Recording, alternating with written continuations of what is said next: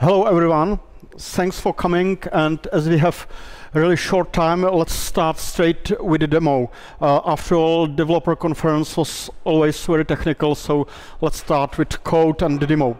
So here you can see I have some legacy application which contains ingest data sample, which is well-known data sample of handwritten digits on the images, and it's something like hello world for machine learning or AI.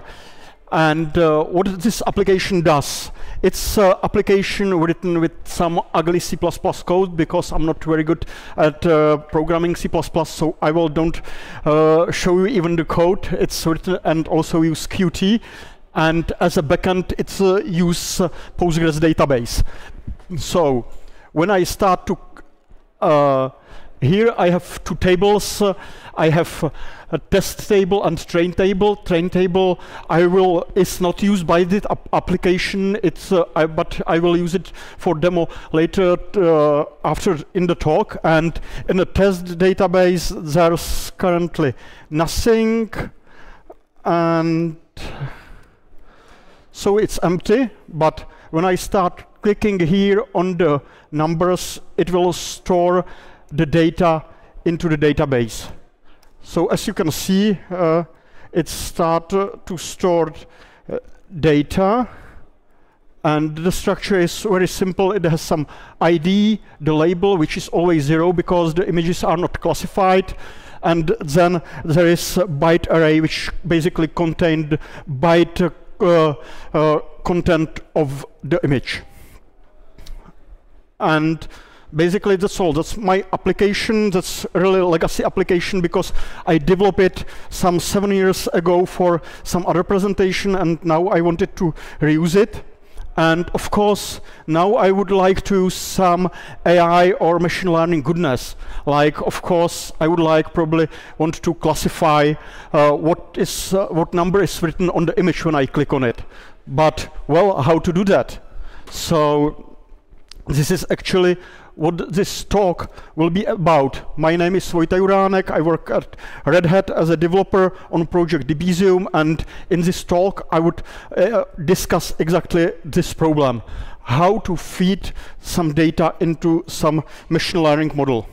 It will cover some model and some framework, but it's not important. The main focus of this talk is at the very beginning of the whole machine learning pipeline.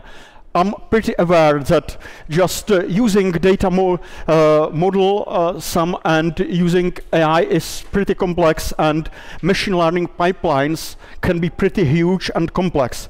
Of course, for the demo and for this talk, I'm simplifying, but it doesn't impact what I'm saying here and the conclusions I will make. But to get you some orientation where we stand, I will be discussing very beginning of this machine pipeline, and basically how to feed the data in the machine learning pipeline. Because to be honest, no matter how good your model is, every model is useful if you don't feed it with the data. So it's pretty important topic which is often forgot to discuss. So basically, I have some databases. It can be legacy applications, but not only legacy applications. It can be even pretty modern stack of microservices, because typical microservice stack use a lot of microservice, and typical microservice use its own database. It can be one microservice use relation database, another microservice use some or object store, some can use some time series database, and so on. And on the other hand, if you want to use some AI framework, it typically needs a lot of data from various sources to get some really useful predictions or information. So you need to combine it. So it's not only about legacy applications, which I use here as an example, but it's actually problem you need to solve in general. So you have sets of databases, and you need to push now the data into some machine learning pipeline. So how would you do that? Any ideas? No? Of course, the first obvious answer is that I can modify my application. But if it's legacy application, believe me, when I modify slightly this my application, as I don't do C++ programming, it was pretty hard because every dependencies was obsolete. I wasn't able to compile it. It was pretty terrible, and it was really small application. So now if you have some huge applications, it can be really challenging to modify it. Same with some modern microservice stack, because typically you have dozen microservices and you don't want to modify dozens of applications. So this is typically not an option. Another possible is to write some dedicated application which will do the selects from the database. But how would you ensure that you get the latest data and don't miss any data? How you would ensure that you don't overload the database with the queries? So when you start to think about it and start to impose some requests like that you want to have consistent data, you don't want to miss any data, because if you do the select every 5 minutes, it can, for example, happen that the application stores data into database and delete it right after that. And when you do the next select, the record is already deleted, so you basically miss it. And so when you start to think about it, you find out that it can be pretty hard to do that. So basically, it's pretty hard and challenging problem. And my answer to this, how to solve it, is to use something which is called change data capture. As the name suggests, it's a process of observing some resource and for a change and extracting this change from the system and pushing it outside to outside world. So in terms of databases, you basically observe the database for a change, and if some change happens, you will extract the change and push it typically into some message broker. So basically, how to do that without using, for example, selects? So in the heart of most of the databases is something which is called write-ahead log. It's some source of truth of each database where every single change is recorded. Whatever is happening there, even transactions which are not committed are recorded there. So what we can do is observe this write-ahead log. And once we observe that some data was committed, so it means that they go live, we can extract this committed data, create some events from them, and send it to a message queue. So it sounds pretty cool, probably solve our issue, but probably it also sounds that it's not easy to implement, right? Because digging into different database internals can be pretty challenging. And it actually is, but fortunately there's a project called Debezium which does all the hard work for you. It's de facto industry standard for CDC. It's fully open source, and it has connectors for all major relation databases as well as for several non-relational ones like Mongo or Cassandra. And we have a lot of integration with third-party tools and frameworks, have very large community which really contributes a lot to the project, and it's used a lot by a lot of companies in production, so it's also pretty well battle tested. So quickly I will give you, to understand the demo later on, how it works. There are two phases how Debezium works. It's a snapshot phase and streaming phase. This, because you get the changes, but what would you do just with plain changes? In most of the situation, you also want the initial state of the database or the tables you are interested in. This is called snapshot of the data, and it basically do the select from the captured tables before it starts streaming, so you get actual data before observing for a change. And then we do what I described before, that we observe for a change and start streaming change which are happening to this original snapshot. You can run the snapshot anytime you want, even during the streaming, but I won't discuss the details here. As you can see, typical record has the state before, state after, some metadata like which transaction did the change, also what was the operation, and so on. So I hope this gives you at least some very high-level overview how Debezium works. It can run a snapshot, which means basically gives you current status of the data, and then can start streaming from given point any single change which is happening to the data, whatever the change it is. It can be update, insert, delete, adding new, or changing the schema of the database, and so on. More practical aspect, how to deploy it. Debezium evolved as a source connector for Kafka, and it's still main use case how our user use it inside a Kafka Connect as a source connector. So you basically deploy the Debezium connector into the Kafka Connect. It will connect to databases you are interested in, start to stream the changes into the Kafka, and then you can read the records directly from Kafka, or you can pass it to some Kafka Connect sync connectors, which can do other stuff with that, like, for example, replicating the data into another database. So it's pretty easy, for example, to replicate, for example, Oracle database to Postgres database. Or you can, for example, invalidate cache data. When some data is obsolete, you will invalidate this data in a cache for update the search index. There are really many use cases for Debezium, especially in microservice world. There are a lot of patterns around that, but it would be topic for another talk. Another option, if you don't want to use Kafka, is possibility to run Debezium in a standalone process where it has some things and can push the data directly into this endpoint. It can be, for example, HTTP endpoint, but what is more typical is that you use some other messaging system like Pulsar, PubSub, or it can be, for example, Redis. And if you are interested in especially Debezium server and how to operate it, fortunately in about 90 minutes or 2 hours, there's a talk by two my colleagues, Jakub and Ondra, how to operate and run a Debezium server on Kubernetes cluster. So if you are interested in more practical aspects, I would really recommend this presentation. And if you are not interested, I would recommend it anyway, because they promise some cool demo, so it should be a lot of fun. So I would really recommend this talk to attend. There is third option, which I won't discuss in detail here, and it's possibility to embed the Debezium application directly, or Debezium library directly into your application. So you can even embed it directly into your application and don't need any other services running outside. So back to our original demo I have.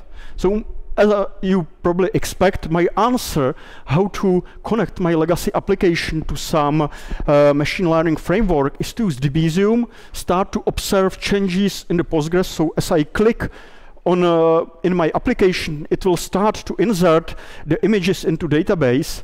I will use Debezium for capturing these data, passing into the Kafka, and as nowadays, due to extreme Kafka popularity, almost everything is integrated with Kafka, I can read it directly from TensorFlow from Kafka and pass it into my Jupyter notebook. This actually has some issues, which I will describe later, but even after that, I will show you more easy way how to do that. This will be the let's say hard way how to do that, but there is much more better and easy way how to do that. So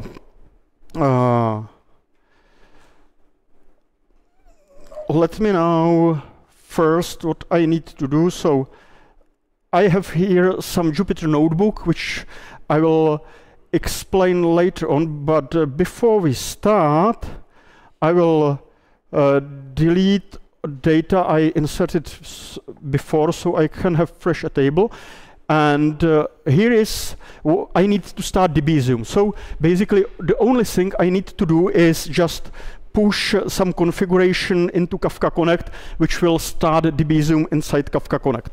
The configuration itself is pretty easy. It just contains some database credentials, information about database. Then it contains the topic or topic prefix to where I will stream the changes. Name of the table I will try to capture, and here is a regular expression, so I will capture both of the tables I had in the database because I need some data for training. So I will basically do the snapshot of the train table and use this data for training a model, and then I will use this test, the MNIST test table, for capturing live data and predicting the results. And the rest of the configuration is some transformation, which I will discuss a little bit later. So now I will just call this REST call to start the Debezium.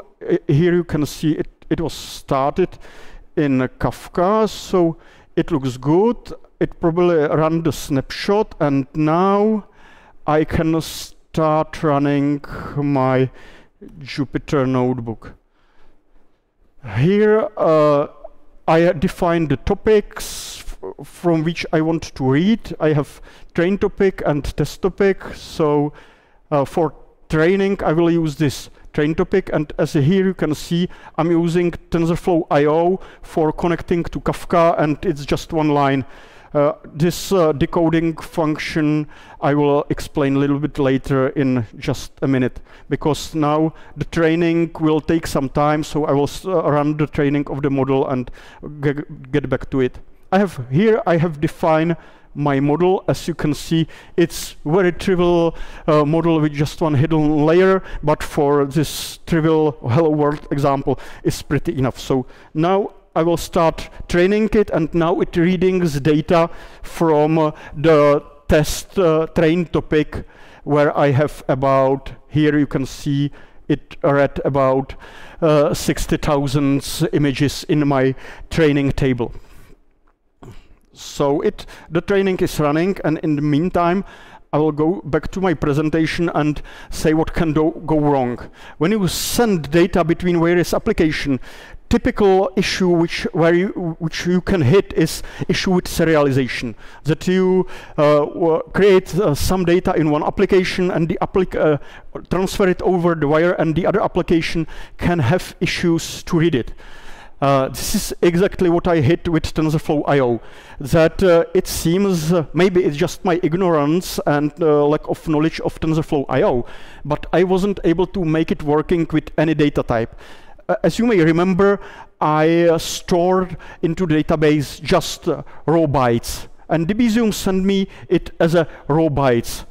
In Kafka, I get raw bytes, but TensorFlow IO somehow interpreted it as a string. So instead of a list of arrays, of one array for each image, I get just some string representation of it, which looks like Java calling Java to string somewhere. So this is completely useless. So it seems that I'm out of luck and I can't using TensorFlow IO. But fortunately, maybe, as I said, it's lack of my knowledge, but I'm showing it as a nice example how to demonstrate how to solve issue which can happen to you with Debezium. Debezium and Kafka Connect has a nice feature which is called single message transform, and it's a possibility to transform the message before you send it out from Debezium or Kafka. There is a lot of existing transformations, and if you don't find any transformation which is useful for you, it's really easy to write your own transformation.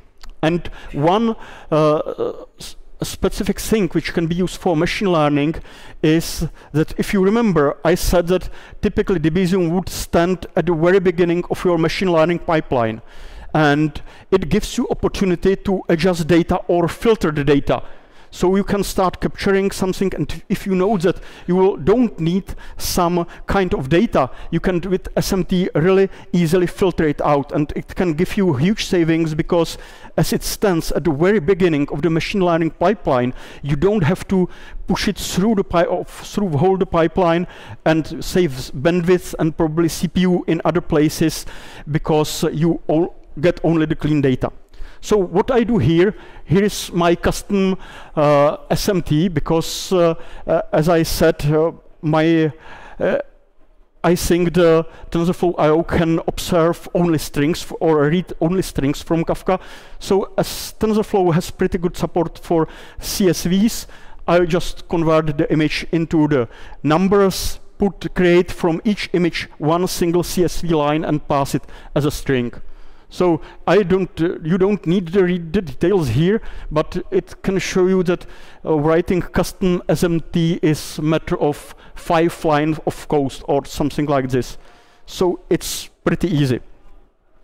And that's why I get his decoding function here. And as you can see, it just decode CSVs. So each image is decoded as one CSV line, and then I will convert it in the next 2 lines into an array of floats and pass it into the model. So training of my model has finished. So now I can start to use it.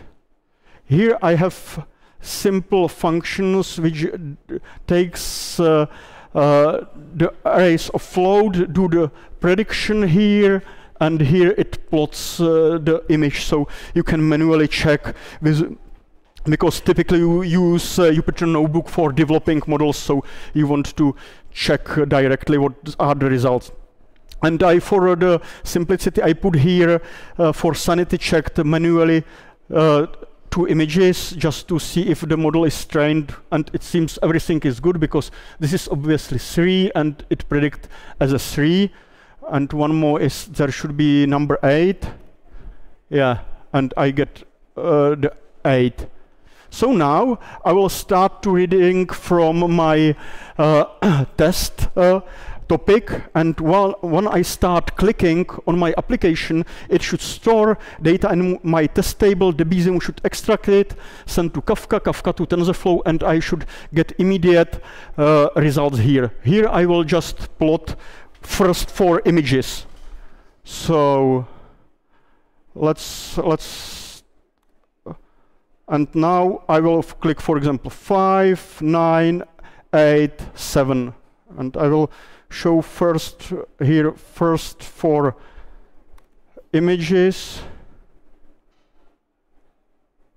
5, 9, 8, 7. So here this one is wrongly classified, but as I said, the main point of this presentation is not developing the good model, but to show you that even with Jupyter Notebook, I'm able to get the result in the real time when I click into my application. So here I showed you, or I used this opportunity to show you some possible issues and how to fix it with very simply with SMT. But as I said, there is a better way how to do that. Obviously, you don't need to use Kafka I/O or TensorFlow I/O for ingesting the data, but you can use standard Kafka client in your application and embed TensorFlow directly into your application. Obviously, the most easy is to use Python, but using, for example, Java is only a little bit more difficult, but it's doable and also very easy. So typically in production, what you would do is that you use some standard Kafka client, and I didn't hit any issue never with this approach, so it probably I would expect that it would work very seamlessly. So now what I will show you is this stack where I will use very simple Python program.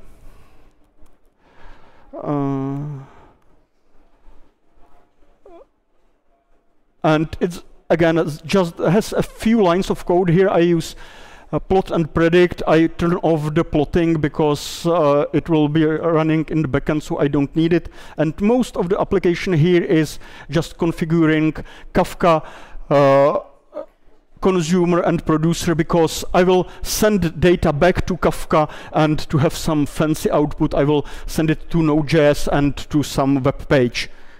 But of course, this is again not the topic. And the only part which is, it's really matter of these few lines of code to read the data and move it back. But before I do that, I first need to delete my connector and deploy a new one, which is more simple. Because now I don't need any SMTs. I will just, because standard Kafka clients can deal with byte data. So now I only use this one where I have database credentials, topic, table which I want to capture, and here on the last line I'm saying that I don't want to do the snapshot because I have already some data there and I want to start from a fresh data. So now you can see it's really easy without bothering with anything else. And so I will start my Python backend application. Oh, seems like I have already some data there. Never mind. I will start a Node.js application, and now when I go to this screen, okay, so there's also some number. When I start clicking here, I should get the results here. Yeah, so you can see I click 7, get 7, 9, 0, 5. So as I click, I'm getting immediately the results. So it's pretty easy. It was just a matter of deploying Debezium into Kafka Connect with that easy config file and implementing that few lines of code in Python, just reading from Kafka and sending it back to the Kafka. So I guess I persuade you, it's really easy and pretty transparent for the user. And in the remaining time, I will just quickly touch upon other parts because I showed you TensorFlow, but the same you can do with basically any other machine learning framework you like. For example, we have a blog post about how to use it with Spark and Flink. With Spark, Kafka works pretty nicely with Flink as well, but in Flink, Debezium is even directly integrated into Flink. So in the case of Flink, you don't need Kafka at all and just use Flink alone and it has built-in support directly in the Debezium. And as for the future, what I showed you is pretty fine for small or mid-sized deployments, but for really large machine learning deployments, you would probably need some or want to use some more sophisticated software for managing your data. And the emerging technology which starts to address this problem is something which is called Feature Store, which does the management of your data, provides various functionality like monitoring for data drift, labeling. It also can be used for easy sharing the data between the teams, because when you have a really large deployment, you typically have multiple teams in a company working with the data and doing some models on top of that. So it seems to be a good use case for huge deployments, and one of the directions which we want to explore in the future is how Debezium can be integrated with these feature stores, as feature stores typically has two parts: offline store and online store. Offline store manage a huge pool of data, and online store typically loads the data from offline store into online store, and it's something like a cache of the data which are currently being used by the models. So there are probably opportunities how we can integrate Debezium with these online stores to update the cache or this cache data in real time. So this is one of the feature work we would probably maybe want to do in the future. So basically my answer to my original problem is how to ingest the data from your existing data sources into machine models is to use Debezium. I hopefully at least a little bit persuade you that it's really easy and transparent. I'm not saying this is the only correct answer. There can be other situations where something else would be appropriate, but at least if you are solving this issue, I think you should at least consider the Debezium if you want to use it or not. So that's all. Thanks a lot for your attention. If it sounds at least a little bit interesting to you, I would recommend to check our webpage or GitHub, try it out, and we have pretty large and vibrant community on Zulip or on the mailing list, so please reach out, don't hesitate to ask any answer, and also if you have any ideas or what other integrations we can do or how to use Debezium in your specific use case, don't hesitate to share with us, and we would like to listen it from you. So that's all, and now it's time for the questions. Yeah?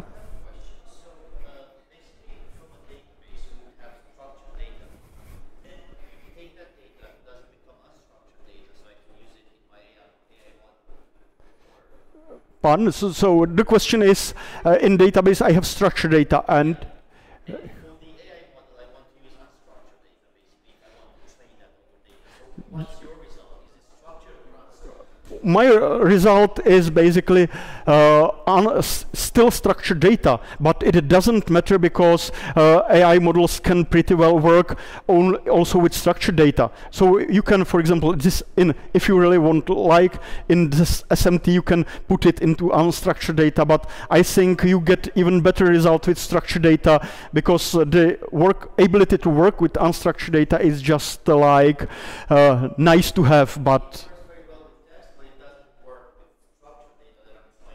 okay, but you can of course somehow convert it into unstructured data, or what you can do, you can start to store unstructured data directly into the database, so it can also possible. Any other questions? If no, thanks a lot for your attention again.